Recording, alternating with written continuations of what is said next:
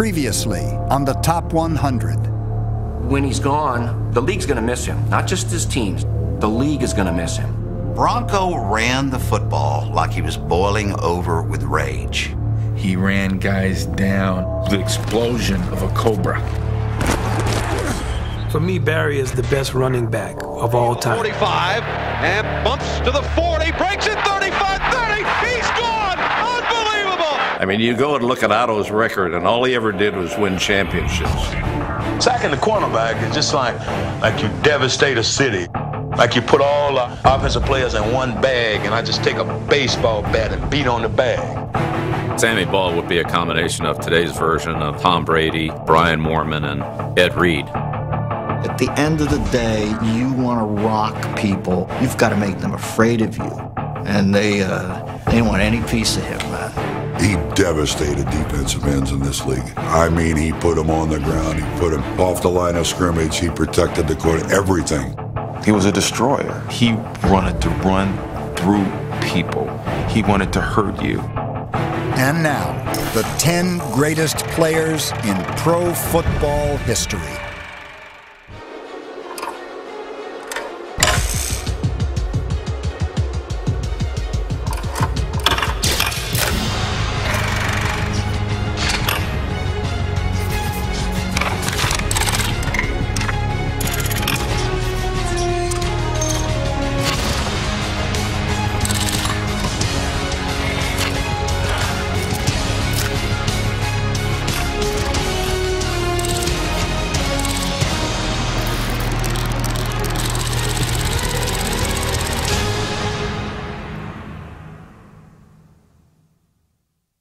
I'm old, so I've been around, seen a lot of great players over a long period of time.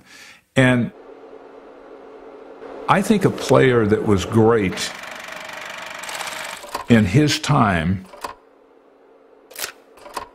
is going to be great in all circumstances. Those people that are great players, they take over the game, and they take over the sport for the period of time that they're in it. They take it over, and everyone knows who that player is. You can go watch the Chicago Bears play, and you'll remember that Dick Butkus was there.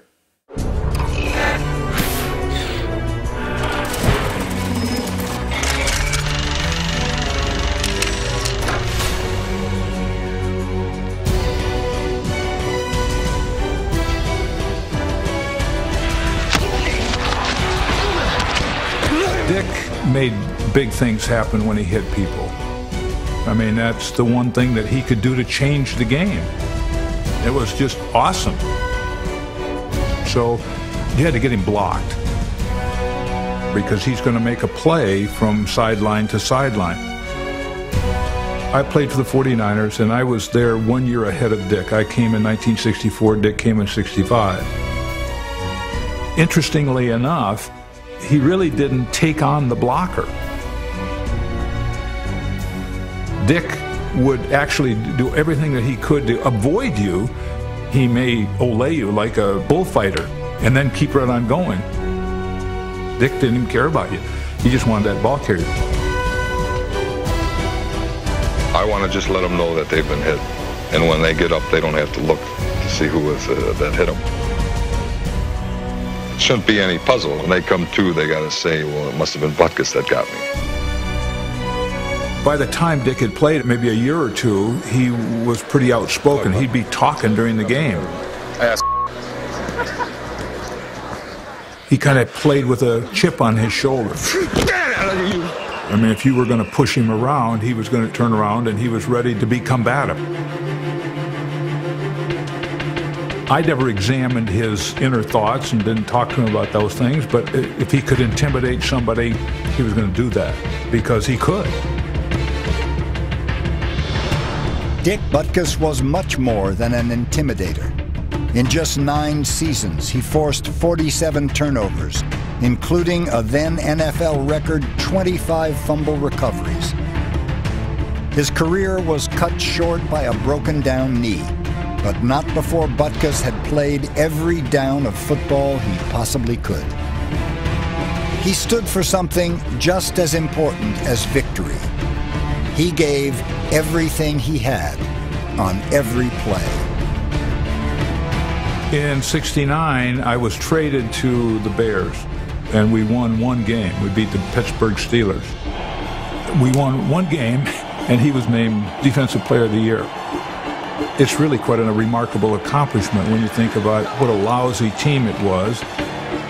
Jim Dooley had just taken over for George Halas, and he was the team leader and all that. So Jim Dooley had a team meeting, and Butkus said, "Hey, Jim, let me talk." And so Jim Dooley, let him talk. It's Dick.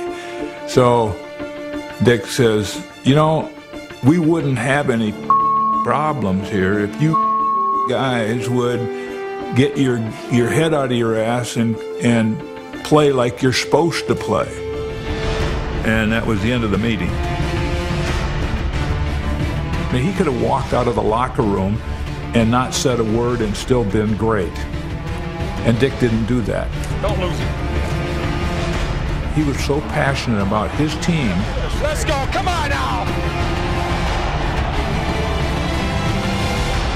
That was Dick. I just think that when you compare him to the guys in the first 25 years of NFL history, which is all you can do, he's head and shoulders above in speed, in production, in toughness, in versatility. I think Don Hutson is the most dominant single player at his position of any in NFL history. Here's Don Hutson, once the pride of Alabama, one of the fastest men in pro football. If you look at guys who dominated their sports over a long period of time, a guy like Wilt Chamberlain in basketball, maybe Wayne Gretzky in hockey, I think the only one who comes close to what Hutson did with the touchdown catch is Babe Ruth with home runs. He was the most dominant player in his era, an 11-year era in the 30s and 40s. Don Hutson led the NFL in receiving in 8 of his 11 seasons and averaged a touchdown catch every 5 receptions, on his way to a career total of 99. Don's blazing speed made him hard to cover. This time, watch him take a long throw from Herbert, good for 6 points. In Hutson's last year, he actually scored 29 points against the Lions in 13 minutes, even after their coach, Gus Doray, ordered a second man to cover Hutson. One of the things that Doray said after the game was, this game can be summed up in 3 words. Too much Hutson. When he retired, he had 3 times as many touchdown receptions as any receiver in the first 25 years of pro football.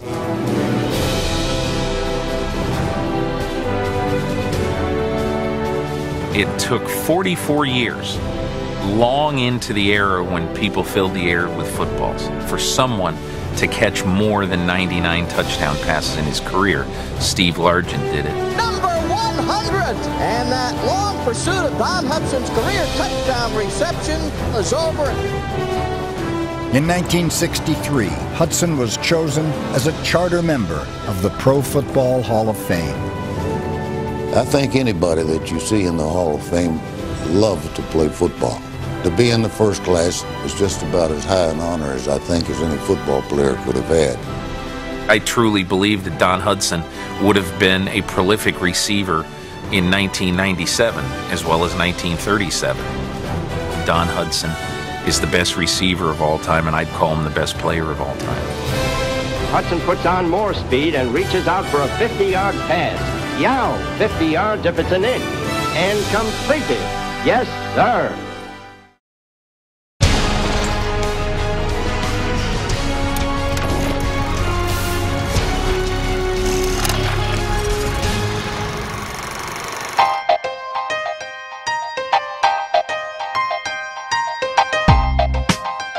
You can put in whatever piece you want to put with 18 to make it work. All he says is just find your way open. I'll get the ball there. And that's where the Reggie Waynes, the Dallas Clarks, the Marvin Harrisons. Touchdown, Austin Pelly! Touchdown, Pierre Garçon! That's how dominant he is. And he throws to Stokely. Touchdown! That's the record breaker! If you take him out the game, no disrespect to nobody else on the coast, but you make them a very below average ball club. Peyton Manning is the only four-time MVP in NFL history. In 10 of his first 12 seasons, he led the Colts to 10 or more wins. But his greatest legacy may be his mental approach. Manning has turned the art of quarterbacking into a science. 54! 54!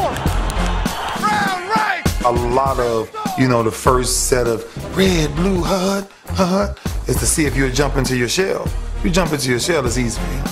255! Reggie, you got L! You could disguise him a certain way, but now he studied all that. That's how he beats you in places where you say, I can't get beat there. Ray Lewis right at the goal line. Peyton Manning couldn't strike for a touchdown.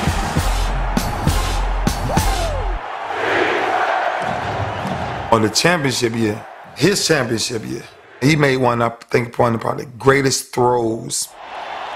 Corey Ivey was covering Dallas Clark. A big third down. 3:57 left to play in the ball game. Manning will throw it. Steps up, fires on the numbers. It is caught the 30-yard line. Before Dallas came out of his break, he had already released the ball. The clock moves on. First down, Colts. But released the ball to a point. Corey's hand was outstretched, and the ball, I still say to this day, and it grazed Corey's fingernails. I have no idea how Peyton Manning threaded that needle. You're pissed off in the game when it happens. But after it happens, you're like, that's why he's Peyton Manning. Anybody can say, oh, Peyton is good and da-da-da-da. But he works to be.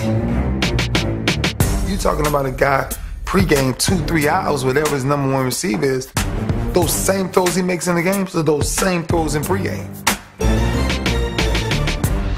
But how many people will do that? Monday, Tuesday, Wednesday, Thursday, Friday, Saturday. From practice to pregame to the game. Colts win! They win! They win! And who's the MVP? You better believe it. I try to tell my sons that. I'm like, that just didn't happen. He didn't just wake up and just, oh, I'm good. No, I'll guarantee you there were some hours he spent by himself. A lot of them. That's what greatness is, man. Greatness is by yourself. Nobody else can make you be great.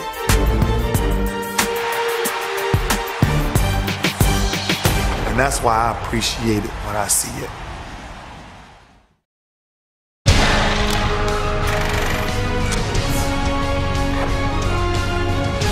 I remember when Steve Young came to San Francisco, he had played against Reggie White in the old USFL.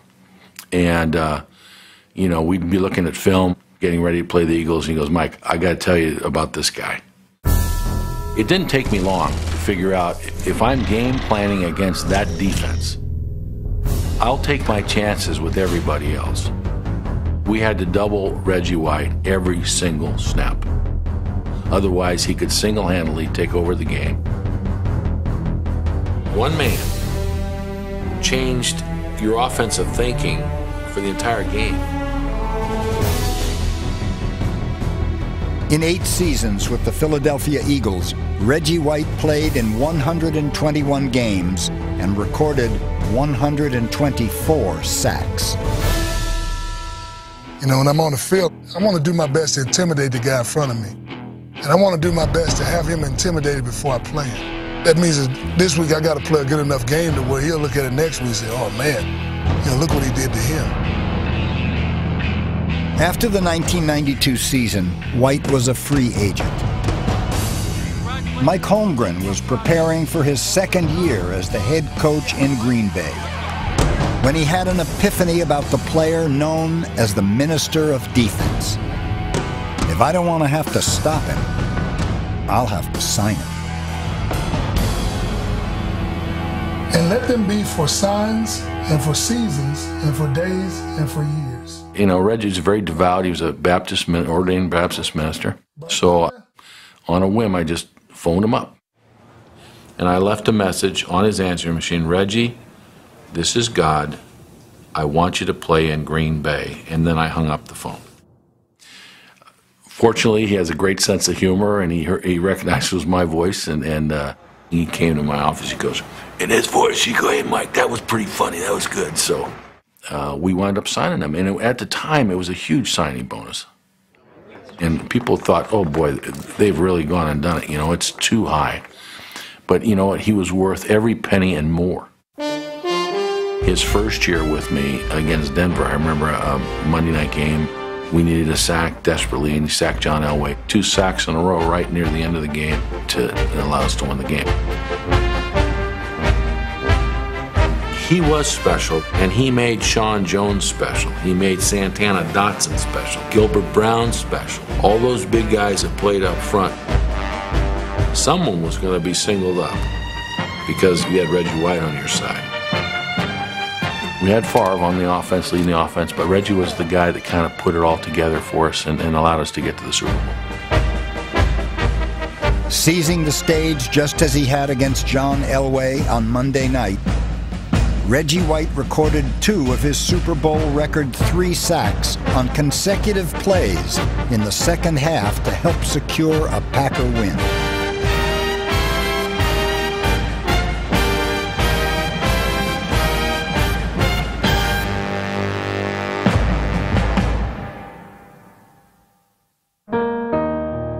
After the game, you win the game, and you're in a kind of a fog, really. But he grabbed that trophy and ran around. He knew exactly how he wanted to celebrate. It was a beautiful thing to see.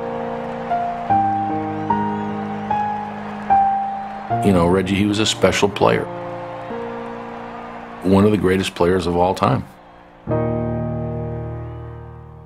He came out of the blue. Nobody knew him, didn't look like a football player, didn't act like a star. And then to come out of nowhere to the right place, which was a town that he was just perfect for, Baltimore. Nobody even knew his name when he first got there. Unitas was how he was first introduced. Eventually, everyone would know the name of this obscure former semi-pro quarterback. Johnny Unitas' career became the sport's most famous Cinderella saga. This was somebody who came from a working-class background, comes to a working-class city, and refuses to put on airs. We liked him because he was tougher than any quarterback. The hits that Unitas took somehow added to the whole aura. Baltimore was bereft of any kind of glamour. And so when we began to win, it meant more to Baltimore than it would have meant to any other city. And I really mean that, to any other city. We had nothing else. Unitas belonged to us absolutely, completely. Unitas' career-defining performance in the 1958 NFL championship game helped change the course of NFL history. The position was born that day. The great 2-minute drill at the end. Nobody had ever talked of that sort of thing before. The idea that you were going to move down the field, bing, bing, bing, bing, like that. That was really a new concept. Unitas threw for 349 yards and directed a game-tying drive with time running out. Then, in an unprecedented sudden-death overtime period, he threw the Giants off balance with his bold, unpredictable play calling and led the Colts to an historic victory. Unitas gives to Amici. Congratulations. I have never seen a greater job in any football game, pro or college, in my life, John. It was just stupendous. Thank you very much, Chuck. My job is made easier by the boys up in front, believe me. That vision of him, I think, was embedded in the American mind thereafter. And every quarterback since then, whoever it is, one of the Mannings, Brady, whoever, can be placed in that template. It all descends from Johnny Unitas on that December day in 1958.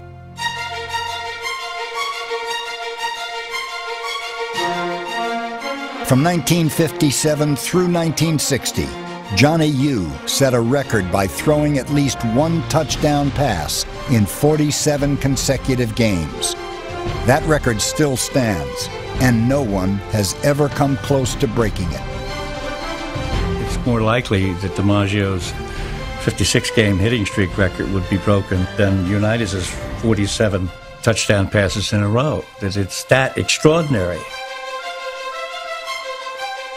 You know, I never knew that I was throwing touchdown passes in every ball game and setting some kind of a record. I don't look at the record books. Did we win? That's all I care about.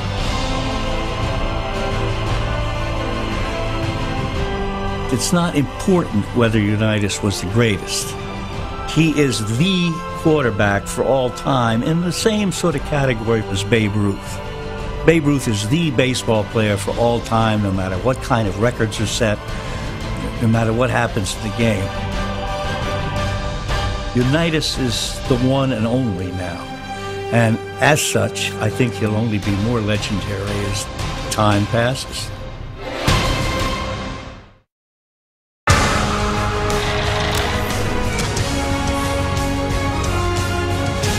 Before the countdown continues, here's a look back at players 10 to 6. Number 10, Dick Butkus. Number 9, Don Hutson.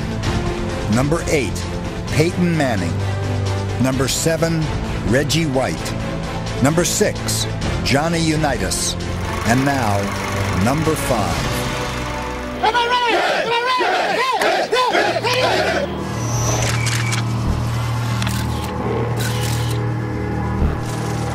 I don't know the game, but I can tell you in a moment. It was the first time I saw him on television. And I didn't know who he was. And I saw him make this one run. He fought for every inch. He must have twisted and knocked 3 or 4 guys over, spun around, accelerated. And I said, oh my goodness. What kind of animal is this? What kind of guy is this? All those moves and the strength and the tenacity. That was it. I didn't have to see any more. I knew this was a great runner. I was a runner that wouldn't die easy. It's like one of those cowboy movies where a guy is coming at him and he gets shot once, he goes down. He gets shots again, and he gets again and again, and he's still walking. Then all of a sudden, big explosion, go boom, arm over here, arm over there, leg over there, and they still trying to get together. That's the type of runner I was. Walter Payton was more than just a great runner. He was the most complete football player in the history of the game.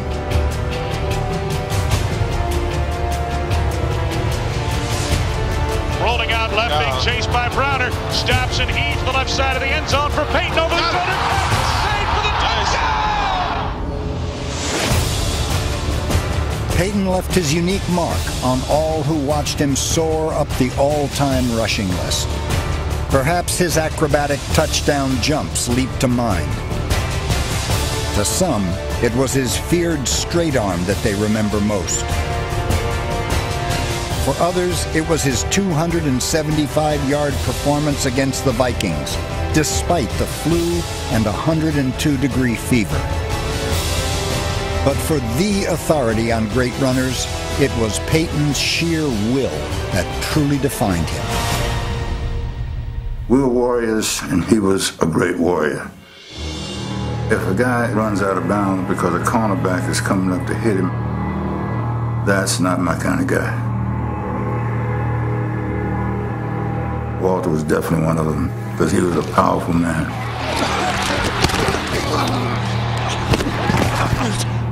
Give me the heart of Walter Payton. There's never been a greater heart. Sweetness knew toughness and what it took to reach the mountaintop. Finally, after 13 seasons, he stood at the brink of the all-time rushing summit. Waiting for him was the great Jim Brown. Well, there's some individuals that if they broke a record and they did it the wrong way, they wouldn't hear from me. But the way that he was, his attitude, his ability, I have all the admiration in the world for him. High formation, quick pitch to Walter, looking for the record. He's got it! He's got it with a 25 to the 26-yard line. Walter Payton becomes the National Football League all-time leading rusher, surpassing Jim Brown. And listen to the standing ovation. Walter Payton was my friend, the epitome of greatness, admired and respected by all.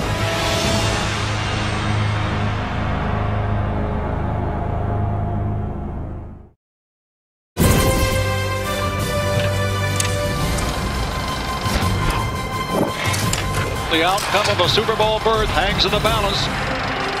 Montana rolling out the right. By the mid-'80s, Joe Montana was a two-time Super Bowl champion and a two-time Super Bowl MVP.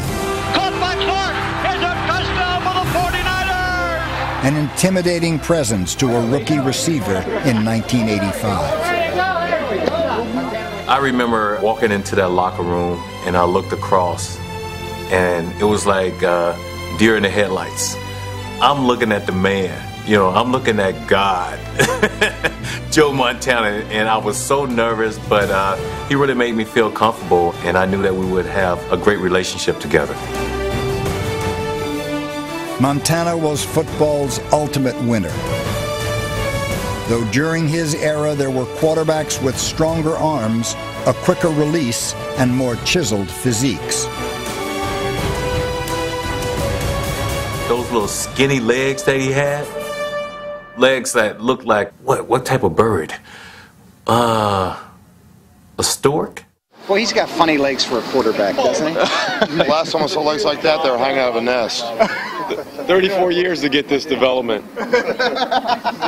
They were so skinny. He didn't have a calf. I'm like, how can this guy move around like that? But, the thing about him, he was elusive. You couldn't catch him. He could feel pressure, and he would get rid of that football. If he didn't have the primary, it was the second or the third receiver. Just complete control of the offense, precision. It's a clinic. I wanted to play the game as more of a chess game, and one move's going to lead to another, and you're not always going to get the king immediately. 4-yard here, 5-yard there, 10-yard here is as wearing, if not more, on a defense than 170-yard touchdown. And that was more my style than anything. He knew exactly where everybody was going to be on that football field. And I think that's really what made him the best quarterback, and plus he was Joe Cool. You knew that when everything was on the line, if you had a minute left in the ball game, Joe wouldn't let us down. So there's 2 seconds left, and Montana will get one throw. Here's Montana throwing for the end zone. Right face, he's got it! Touchdown, 49ers! Super Bowl 23 on the final drive. With 3:10 remaining, the 49ers will have to go from their 8-yard line. We were at ease. We had the best quarterback, and that was Joe Montana. Montana back to throw on first down. Throws over the middle. Completes it to Craig. Craig is to the 16.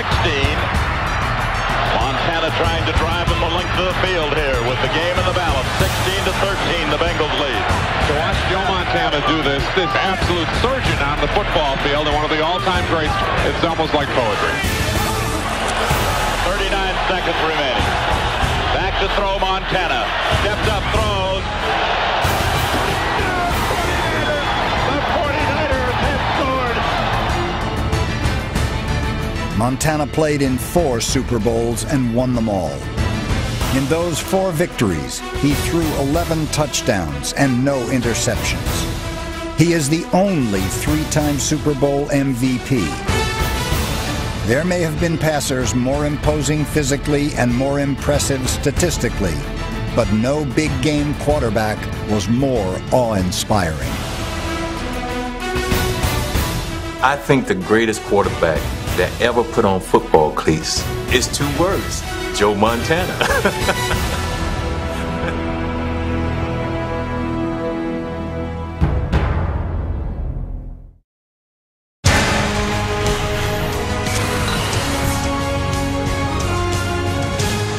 You know, I had this one kid, Lawrence Taylor. Now, every linebacker in the league thinks they're worth $900,000. Your guy, Fred Young, Chip Banks, Pickett, just name them. There's a list of them. And there's only one guy like the... That's right. I got a guy that's a 350 hitter for 8 years. Guys hit at 350 one time, they want the... You know what I mean? It's awful.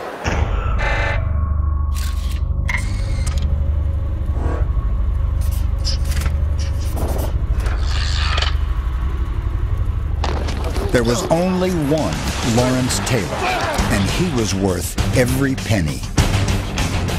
His freakish athleticism and sheer relentlessness made him a new kind of linebacker, one the league had never seen and could rarely stop. The traditional ways of pass protecting, assigning a back to the outside linebacker, proved to be not applicable when he got into football, because he was a mismatch on most backs, if not all. There's Lawrence Taylor with one man trying to block him. It can't happen. One man cannot block Lawrence Taylor. In the running game, they had to come up with some schemes where they could keep him from just running behind the line of scrimmage and chasing the plays down. The challenge was to let the talent flourish without breaking down the structure of the defense. We're playing against the Cardinals. He was supposed to be dropping in coverage, and he rushed and sacked the quarterback. I said, look, you got this wrong. You're off in coverage, you're not rushing.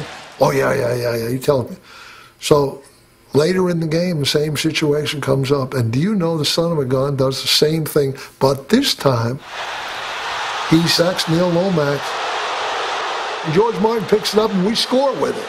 Okay, so now we got 2 sacks and a touchdown out of it. Everybody's mobbed them in the end zone, and they're jumping on top of each other. They come up the sideline, and I'm just staring at him cold. And he goes, I did it again, didn't I? And I said, yeah, you did it again. And I said, we don't even have what you're doing. He said, well, we better put it in Monday, he says, because it's a dandy. Taylor's instinctive approach to the game produced 132.5 sacks, but it was his fiery will to compete that made him the only linebacker ever named NFL MVP. Hey, Sully, man, I hope I never get back in there. I'm gonna kick your ass. Hey, baby, let's go out there like a bunch of crazy dogs. Have some fun. Son, I gotta do better than this. Never did that flame burn brighter than on a Sunday night in New Orleans, when LT proved he could take control of a game with only one arm. You get strapped up like this, you really have to want to go back in. This is like a gladiator. I mean, if we had Julius Caesar sitting up there, he'd probably be applauding this man's effort. He still managed to play and be a force in the game. Taylor knocked it away. Giants football. Tonight, Lawrence Taylor has got that throttle opened at about 200%. I think it's a signature game. After the game, we were in the locker room. I remember grabbing the back of his head and putting it kind of on my forehead because it was very noisy. And I said, that was the best. That's the best I've seen you do. And he told me, he said, I don't know how I ever got through that one, Bill. He is certainly among the very greatest players to ever play this game.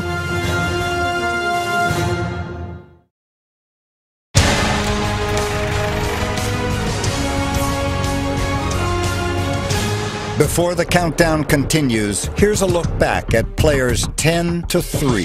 Number 10, Dick Butkus. Number 9, Don Hutson. Number 8, Peyton Manning. Number 7, Reggie White. Number 6, Johnny Unitas. Number 5, Walter Payton.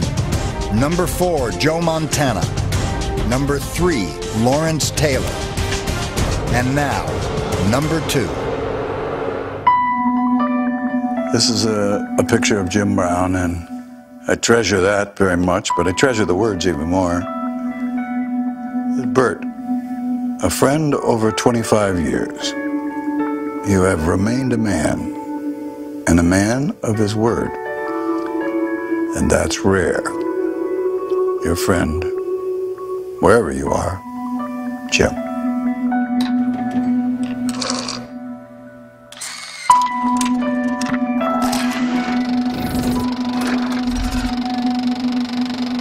Faster than a speeding bullet.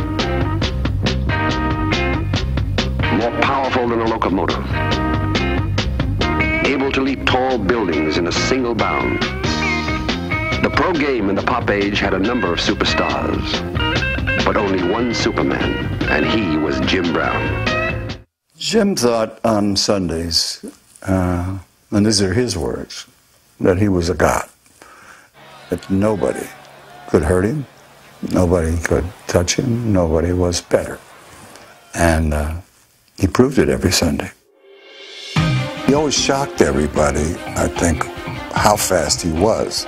And then you tack onto that 225 pounds and mean, tough runner. In 9 record-setting seasons, Jim Brown led the league in rushing 8 times. Brown was a 3-time MVP. He is the only runner ever to average over 100 yards per game and over 5 yards per carry for a career. That so-called macho, which I hate that word, but he embodies it. I played 9 seasons, I never missed a game, and I never laid out on the football field. I might not have the greatest ability of everybody, but the one thing that stands is that when it was time to play, I was there.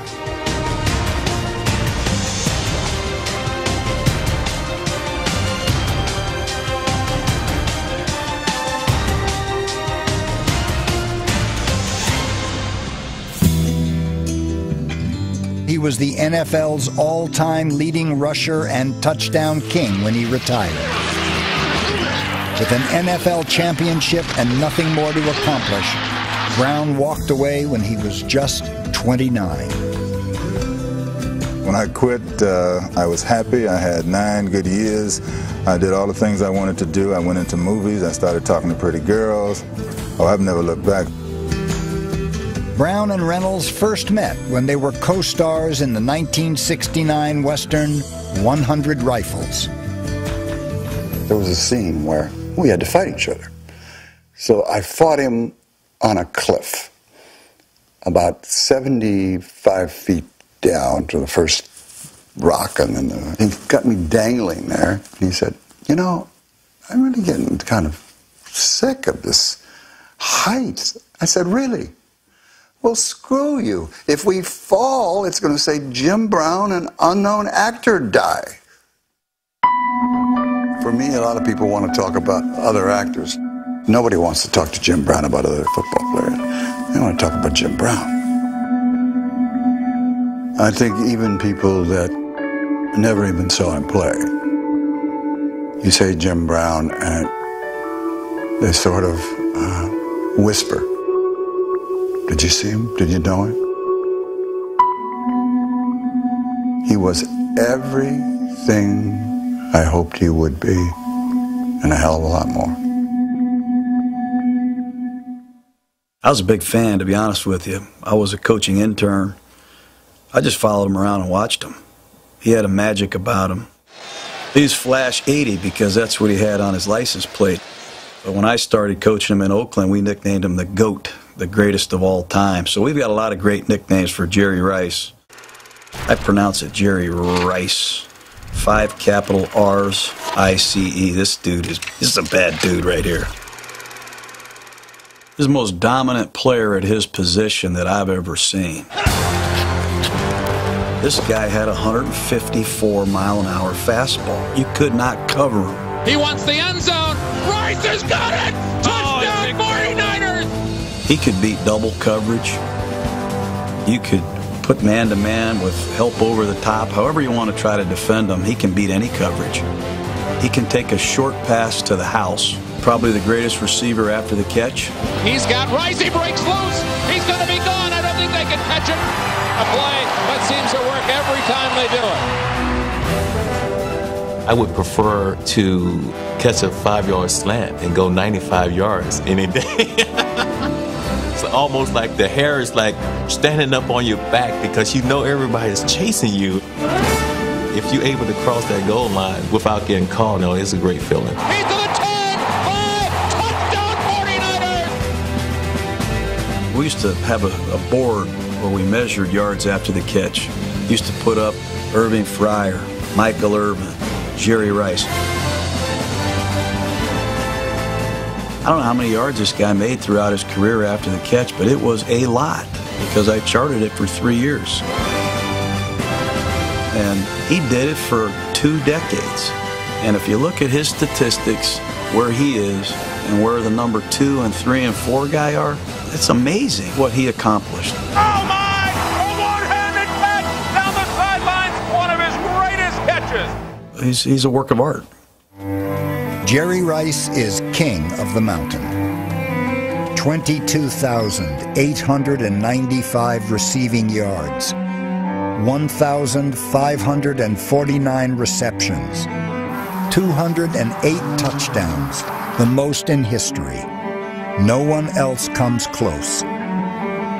Rice dominated the record books, yet his true mastery was of preparation, mind, body, and soul. We sent some guys with him to work out a couple times. They'd come back, and that man is crazy. That guy's crazy. He's running up and down hills. You cannot imagine this guy's stamina. His best football was played in a 2-minute drill late in games. Most of the time, guys get a little bit tired. Not this guy. With the game in the balance, 16-13, the Bengals lead. Montana back to throw. Throws over the middle. A fight gets right into the 20. When the games got bigger and the situations got tighter, Jerry Rice played his best football. Rice's 8 touchdown catches in the Super Bowl are the most all-time. He won 3 and was MVP in 1. He's a champion, a Hall of Famer, and the #1 player on the top 100. You know what's funny is when I meet and talk to young receivers and I make cut-up reels to show a route, an in route, an out route, a post, a slant, they all love to see Jerry Rice.